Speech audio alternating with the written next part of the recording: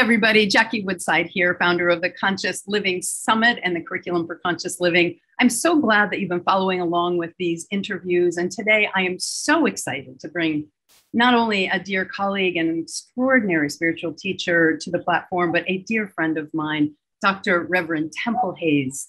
Dr. Reverend Temple Hayes is the founder of one of the largest unity churches on the East Coast down in Florida, and also the founder of the Institute for Integrative Leadership. What is that, Elaine? It's a long thing. It's long, so help me out here. Like it's almost like if you can say what it is, you get a certification. Yeah, just for being able to say the name. It's the Institute for Leadership and Lifelong Learning International, thus tagged ILLI, ILLI.org. Awesome. It's long. Well, welcome. Sometimes Temple. I trip on it, and I created it. And you created it. So awesome. So it's so great to have you here with us today, Temple. Thank you so much for your generosity and spending this time with us at the Conscious Living Summit. You know, I'd love to just begin today. You have such an amazing history and story that has led you, to being one of the world-renowned spiritual teachers and thought leaders about conscious living, which of course is why I wanted you to be here with us today. But I know you didn't exactly pop out conscious, awake, and aware. That you've done your time and you've had quite a journey getting here. Do you mind just saying a little bit about your process that has led you to where you are as a minister and teacher? Mm-hmm. Absolutely. So I would say that one of my quotes is, "United we stand, and divided we are merely a distraction." And that has been a quote that I felt, was gifted to me in my heart and my soul to continue to grow into that. And that's when I look at external things like government, school systems, New Thought. It can use a lot of help in that regard. Yeah. Is that united we stand, but divided we're merely a distraction. I'm going to stop you right there. What do you mean we're merely a distraction? Well, I'm going to elaborate on it. Good. So in that, what I mean by that is the deeper part of that sacred reality is that it wasn't just about what I was seeing externally, it was what I was experiencing internally. So in other words, instead of saying we have a current pandemic, let's all put ourselves together. Let's put our heads together. Let's put our hearts together. Let's see how this can work out. We divide. Oh, you're staying home. Oh, you're going out. Oh, you're getting the shot and you're not. We divide. We're actually trained early on in our lives from the beginning of school or religiosity. You're either good or you're bad. You can't be both. And you're either a color or you're not a color, or you're gay or you're straight, or you're smart or you're not. We have a lot of division that we are kind of programmed to feel that divide. When we are divided, we're merely a distraction. In other words, we're not a laser focused idea or expression of God, whether it's in management or whether it's managing your own life. So for me, the divide was growing up and early on being outdoors under the tree at 5 years old and hearing God say to me, "You are here for," I don't know what God said. I was 5. Was it a difference? Was it you have a work? Was it feel the wind blow, Temple? And yet I would then go to the Baptist church. I would hear I was a sinner, very little hope for me altogether. And then you incorporate discovering so in my spirituality, I was definitely divided in the culture. And I would speak things and people would go, "What are you, like a prophet? You're weird. You're just weird."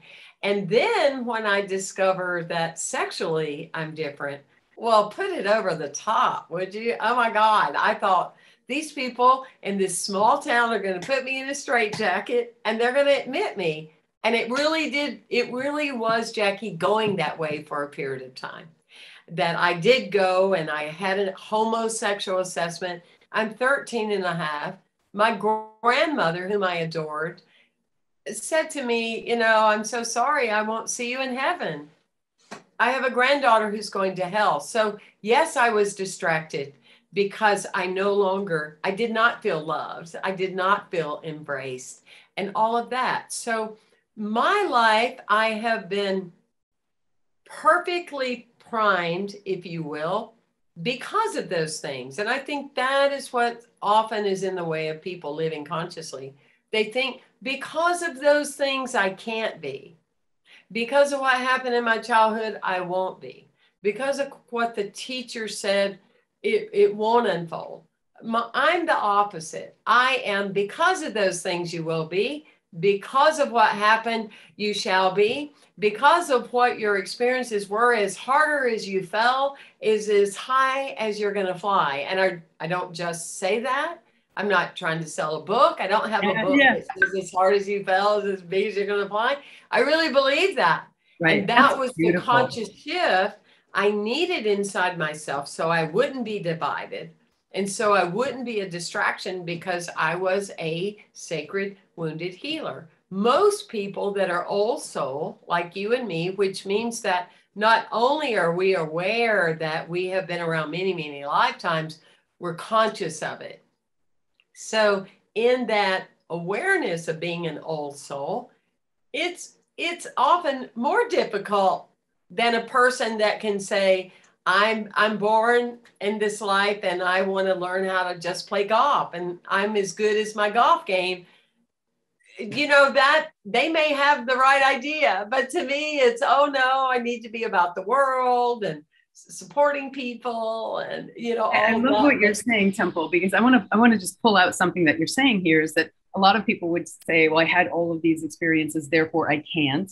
And you're saying, I had all these experiences, that is why I can, that is why I will. And fundamentally what you're saying is, be careful to not believe be careful to pay attention to what you believe or what you are creating. Right. Our beliefs aren't like truth. They're just what we've interpreted from the experiences that we've had in life. And we mold those into a set of beliefs that then creates how we interact with life.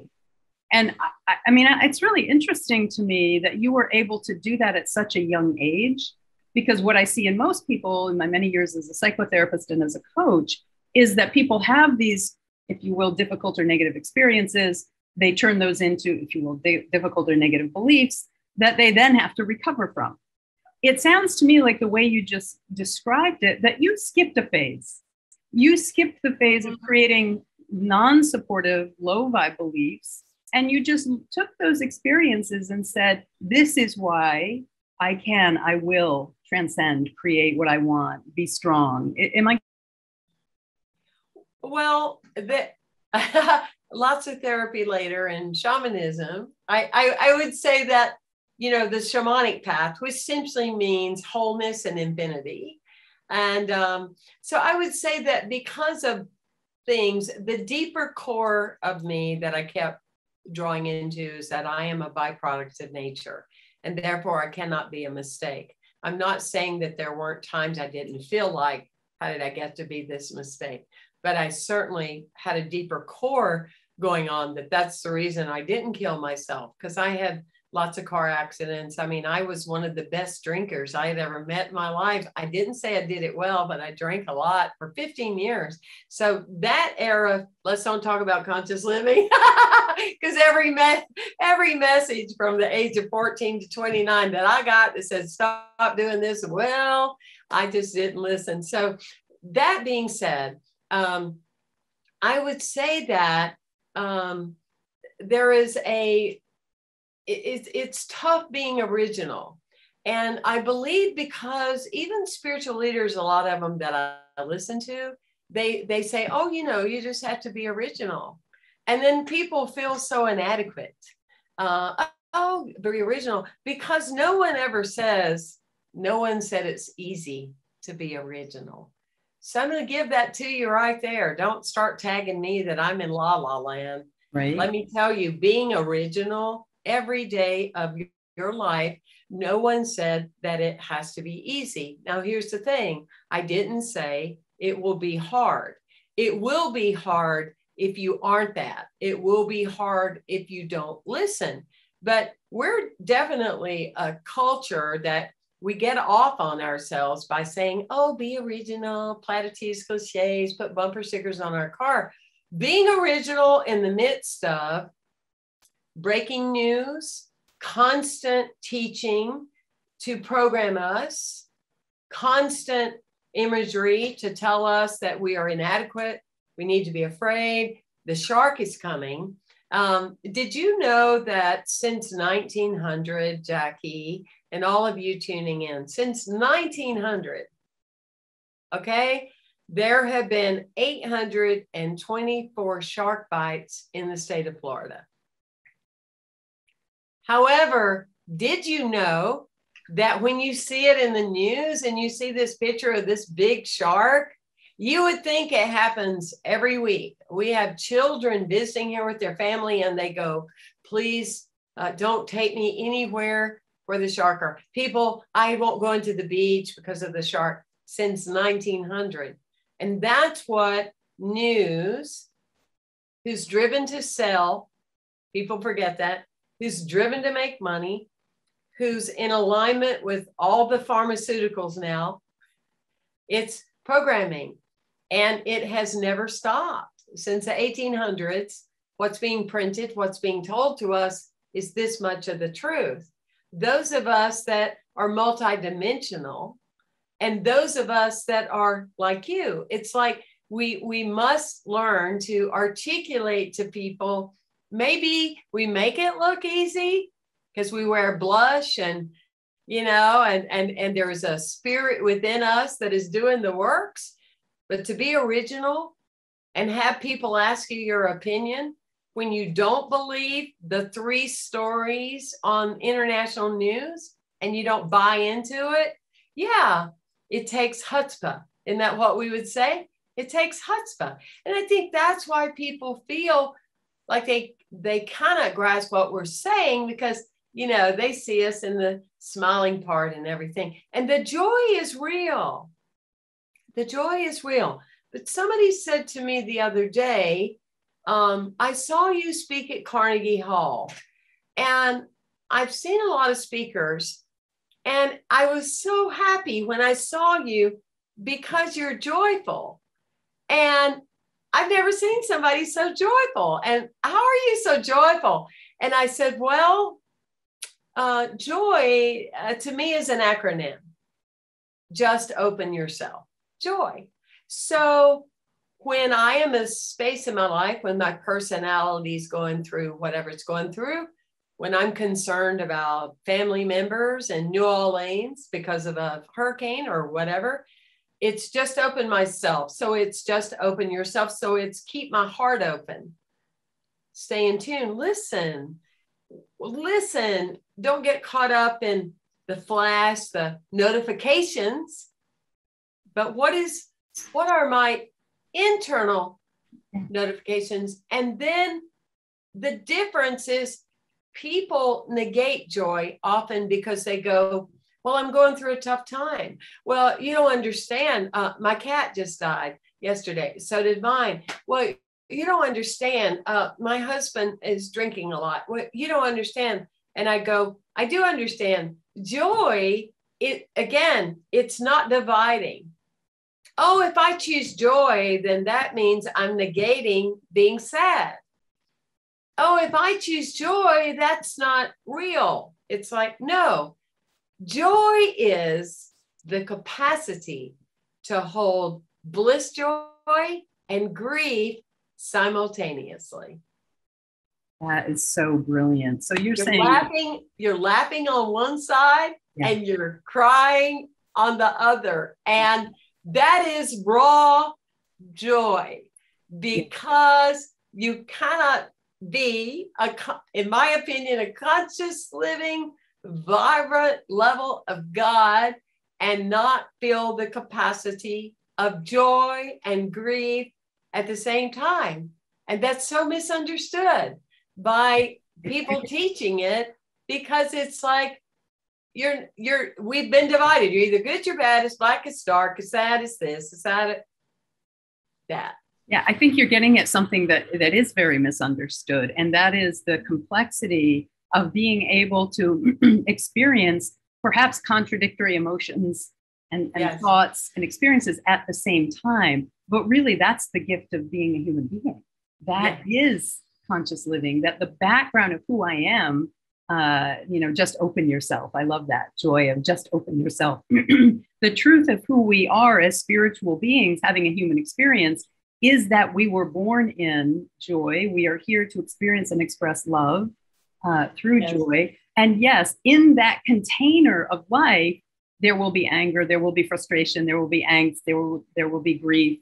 You'll have the full rainbow. You'll experience the full rainbow of humanity, but it's in this background of being conscious that we are spiritual beings experiencing humanity. So that's a brilliant distinction. Oh, well, thank you. Well, before I met my shaman teacher when I was 38, I mean, I was about, enlightenment, and, in that, and the path. And I was about, let's just focus on the fun stuff, because I had not had an easy go of it. And I've already shared that. But when I then was exposed to shamanism, then I started honoring that if you don't own your feelings, they own you. And then the deeper part, and that's what you kind of said in the beginning, conscious living isn't, I learned this in 12th grade and I'm still doing the same thing. Conscious living is whatever I say I am, whatever I say I am congruent. Now, a fun example is like I'm vegan. I mean, and have been for many years, not because of trends, not because of that's what gay people do, nothing like that. I just got the message that was what I was to do. And so I've been doing it, and I did it for a day, and then I did it for a week, and just like, drinking, I stopped doing it finally. I wanted to not die. And, I'm 34 years next month. And so, I stopped and I'm vegan. But yet every now and then being in the South and filled with all these sayings, and you hear yourself say them and go, oh my God, who said that? So I would say, oh, good, that's a wonderful project. That way we can kill two birds with one stone. I went, wait a minute.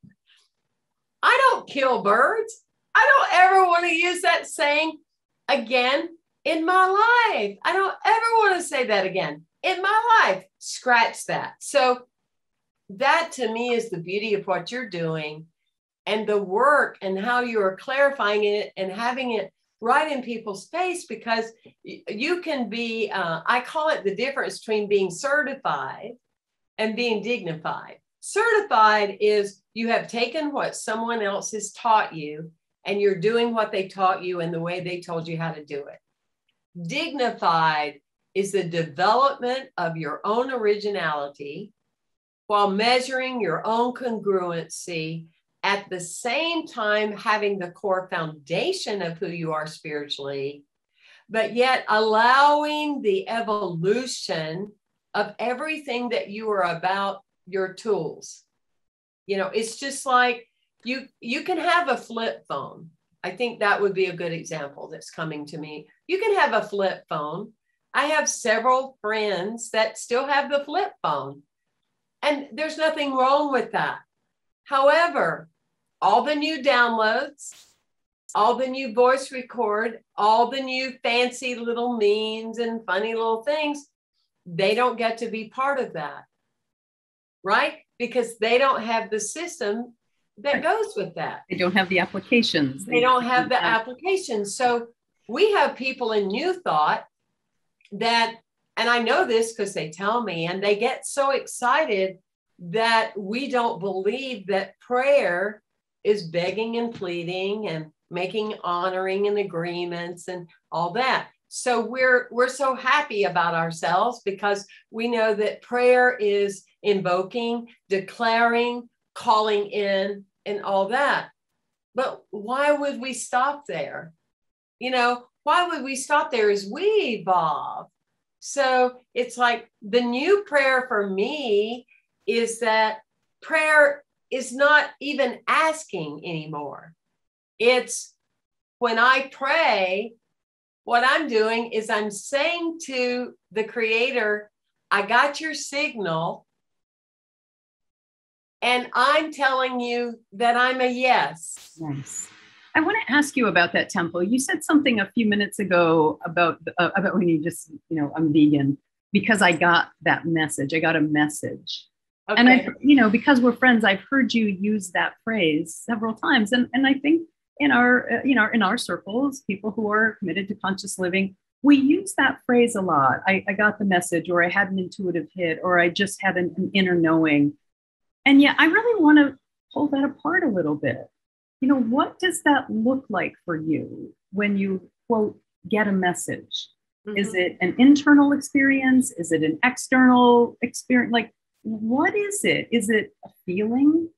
Is it something that you hear in prayer? I just really want to deepen that because, again, part of my motivation here is we have all of these phrases and concepts that we use inside of our circles that I really think deserve, more airtime or more discernment. And I want to bring that forward, especially with you. You bet. Yeah. So let's just go to something people understand very effectively. Let's say GPS.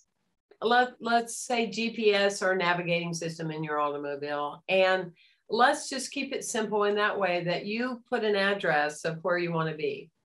And then based upon that, you listen to, you're going to turn left up here. You're going to turn right. Well, some people argue with GPS. I've been in a car with people that actually argue in a town they've never been in, and they'll go, that doesn't feel right. And I go, well, aren't you at least going to believe in what the satellite is telling you? Oh, it just doesn't feel right, whatever. But it's this controlling thing. So it's like, and then they'll pass the road and the GPS says, you really need to turn around. You really need to turn around. Well, the GPS, our God personalized system that I wrote about years ago in my book, is likened to that. It's the God personalized system. And so that being said, it's when I say I get a message, it's not the voice. I heard somebody say not long ago, and I wish I knew who it was because I'd give them credit. When you hear the voice that's critical, that's not the voice. That's your personality. Good luck with that. It'll get you in a whole lot of trouble. It's almost like hell on earth. When you hear an inner, you don't really want that. You really want that. Oh, go left. That's your intuitive faculty. And it's like a muscle. It's like being in a workout training. It's like a muscle. The more you use it, the more you develop it. And at first, it feels hurtful, just like a muscle. Like, God, I had no idea that coach really worked me out. Kind of hurts because you're in a level of trust that more than likely most people have never been before. So you have to develop the muscle. And then it doesn't matter what anyone says or tells you or their opinion or what the news says, you're really going to listen to that. The other thing is that I look for signs and wonders. So if I've got something on my heart, I didn't say my head, on my heart, a feather, I'll find a feather, a bird will come. I mean, there's signs that give me indications. The other thing that I live by and have for many years, when I release my stubbornness and my rebelliousness, and I realize that, oh, this creator kind of knows a whole lot more than I do. Let's just surrender to that. So wait, hold on. I'm gonna challenge you. How do you release your stubbornness or your rebelliousness? So one of the things that I look for is for something to knock on my door 3 times. So just like becoming vegan, I ran into somebody that says, and I go, God, you seem to be, really happy. Yeah, oh yeah, I am because I changed my program. Oh, tell me about it. So it happens 3 times. Well, releasing your stubbornness is that your whole life review, you don't have to wait till you die to see the film. Everything that you see in your life is there because you've made an agreement for it to be there.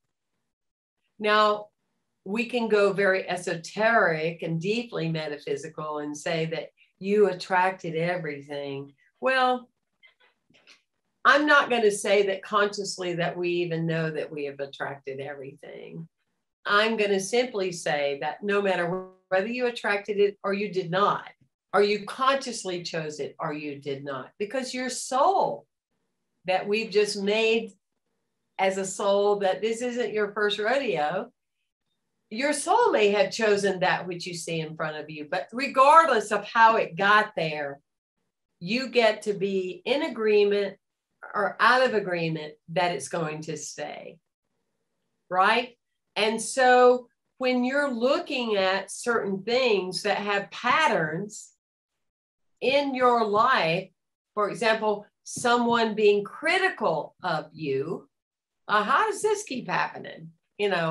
12 people later through 20 years. Hello, it's because you are that.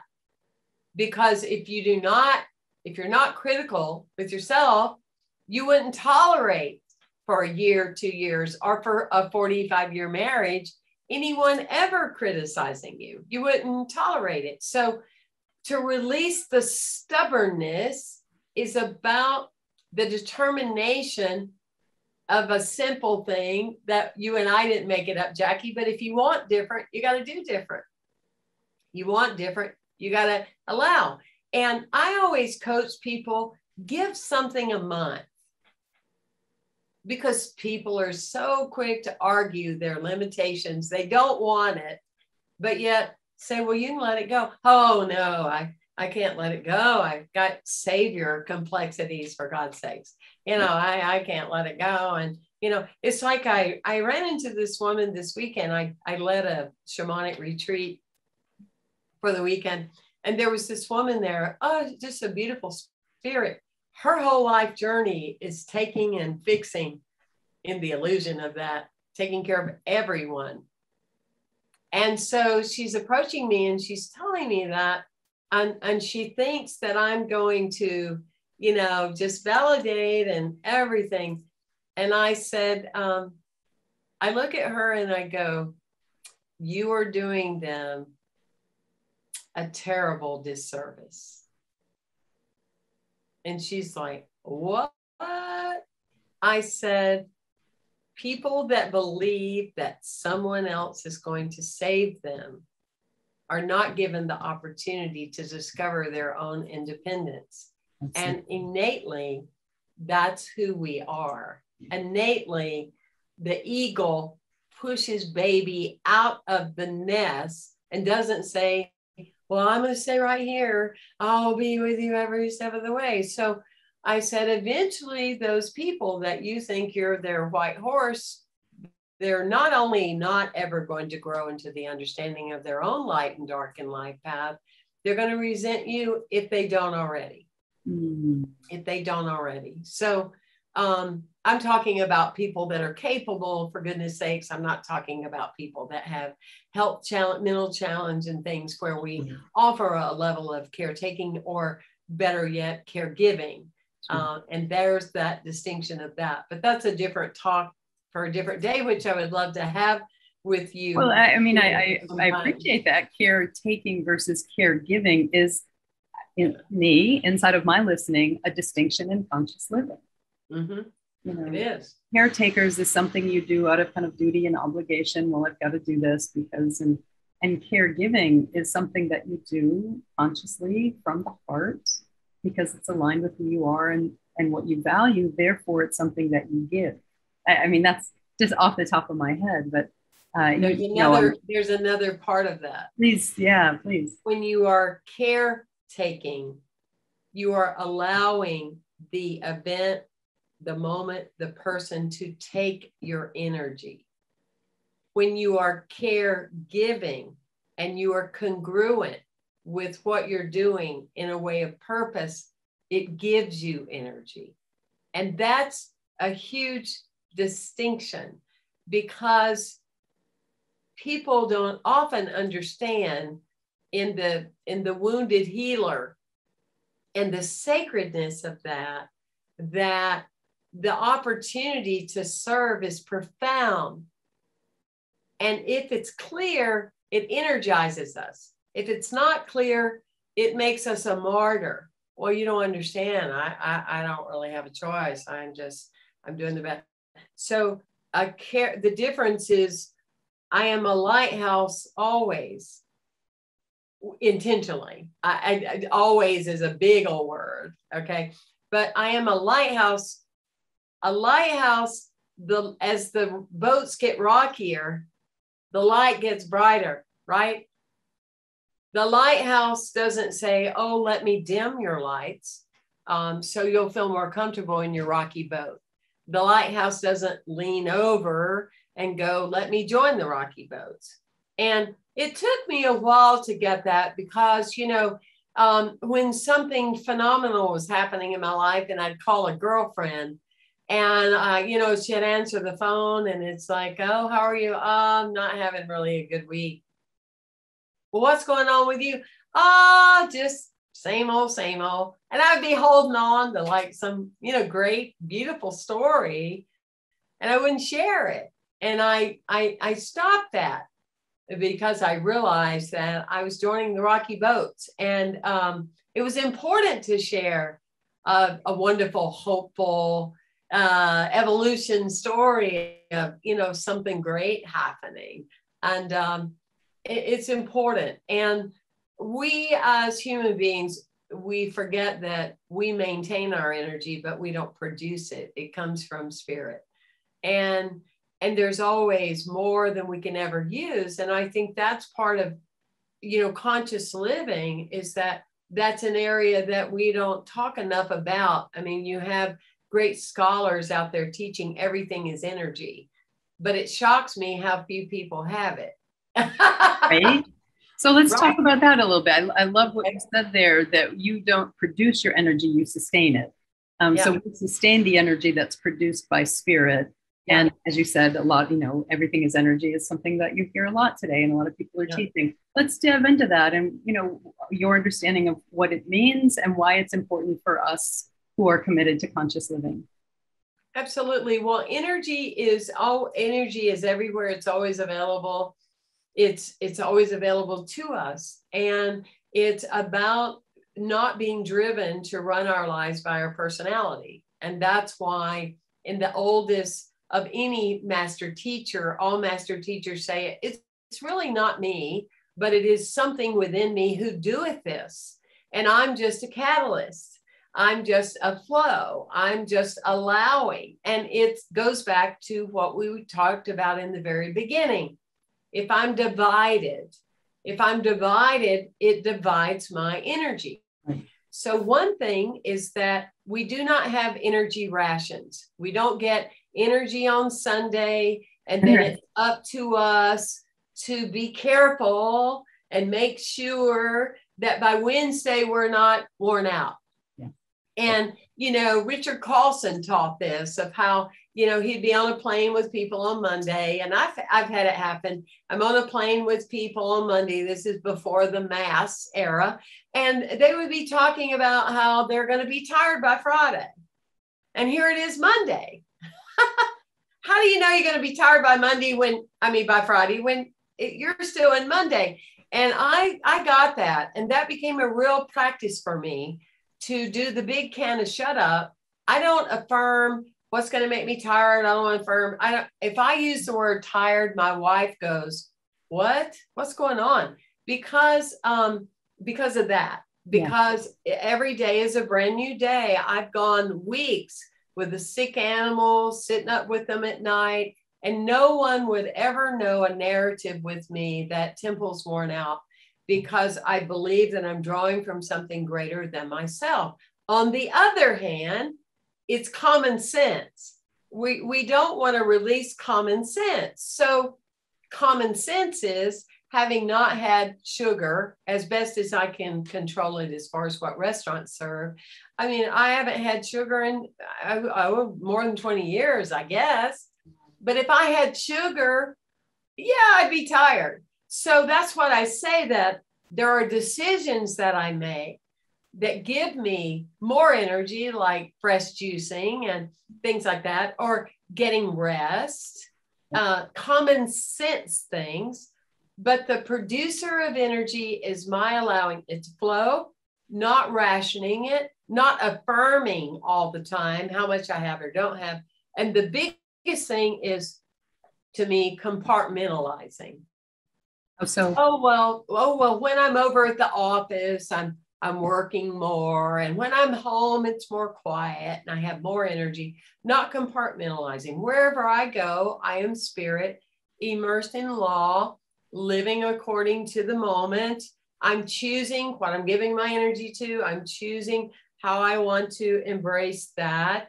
And I just always have enough.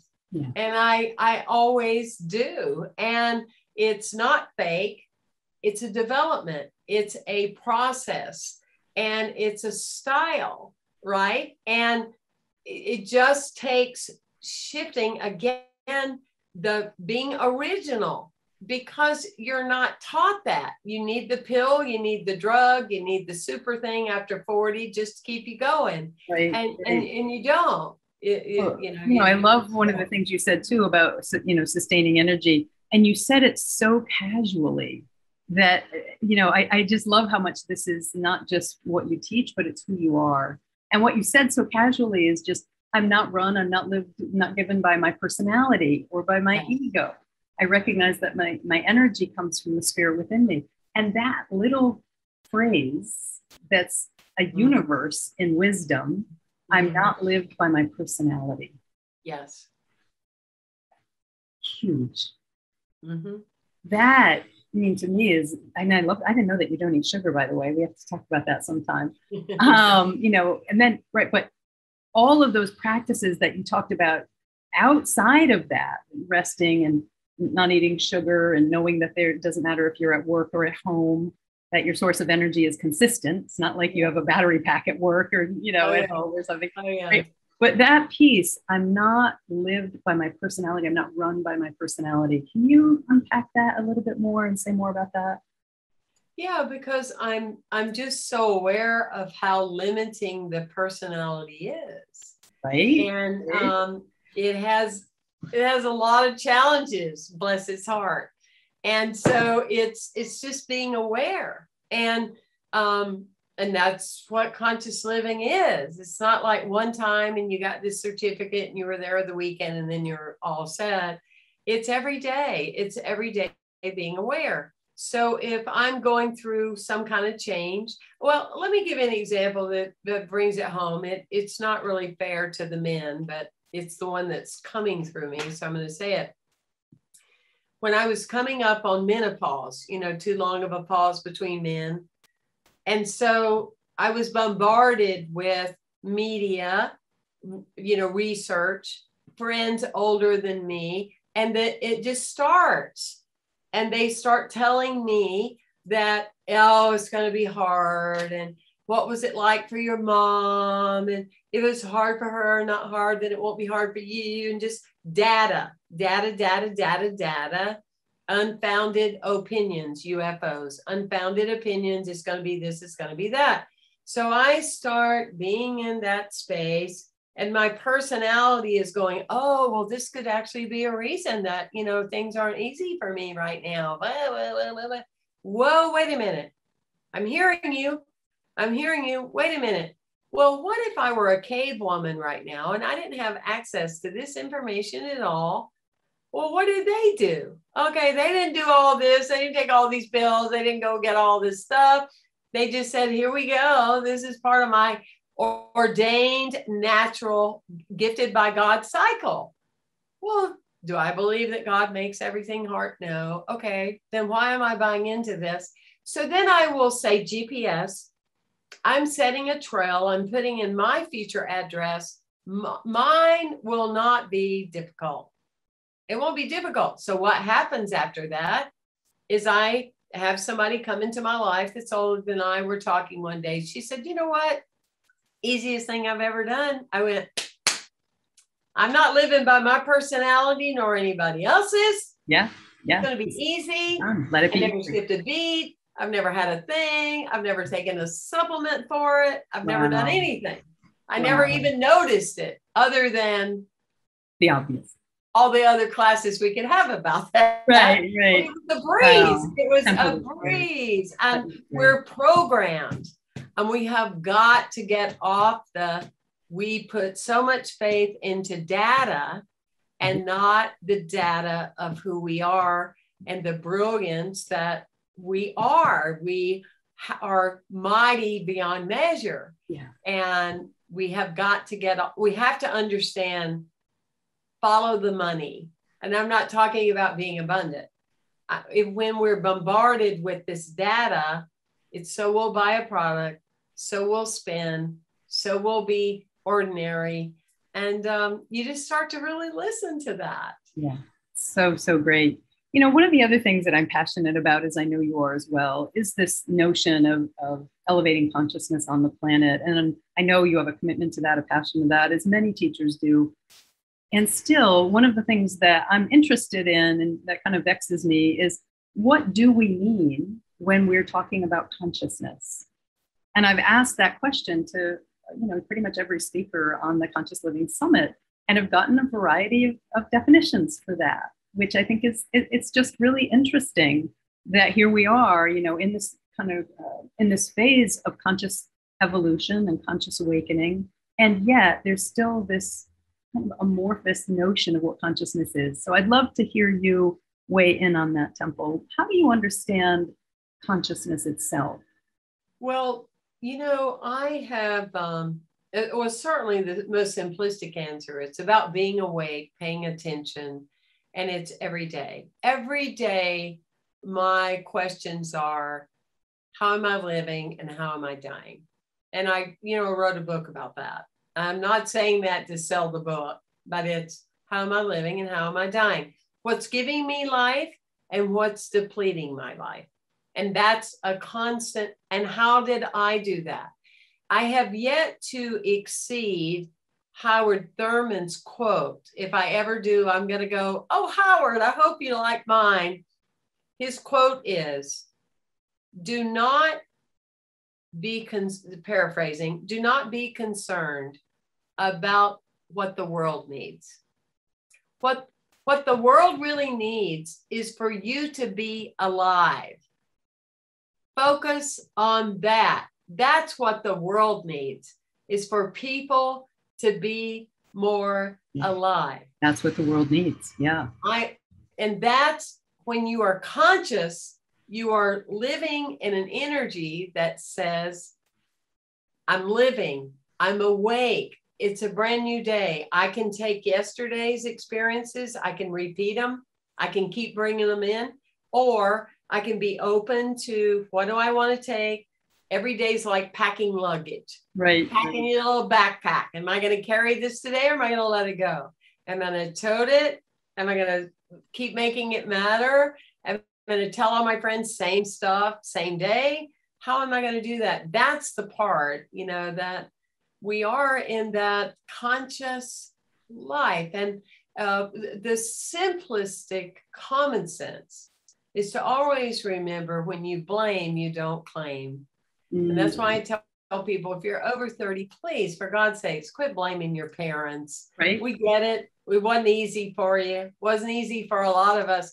But as long as you're blaming something, it's depleting energy and not giving it to you. You have to accept your responsibility of how it continues to live in your life. And that's kind of it for me in the nutshell. But thank you so much, Temple, for your wisdom, the teaching that you brought forth today. Extraordinary. So many nuggets for people to take out of it, to elevate their experience of, going within, being energized, knowing that life isn't happening to them, but for them, and in conscious living. So I know lots of people are going to be interested in finding you and following you. I know your Sunday services are streamed because I often watch them. So tell people a little bit about where to connect with you and go deeper with you and what you're up to. Thank you. Well, the easiest way is just my name, Temple Hayes, templehayes.com, and or on Amazon, I'm there. So yeah, you just look me up. And what's the name of your ministry in Florida? It's the First Unity Spiritual Campus. First Unity Spiritual Campus. Great. Yeah, First Unity Spiritual Campus, and we're on YouTube and Facebook, and like everyone, we're on social media. Of course. You guys create wonderful Sunday experiences. I really enjoy watching them. Yeah, yeah. Thank you so much, Temple, for your love, your wisdom, your generosity. It's wonderful to be here and have you with us at the Conscious Living Summit. See you soon. Thank you, my dear. Bless you. Bless you.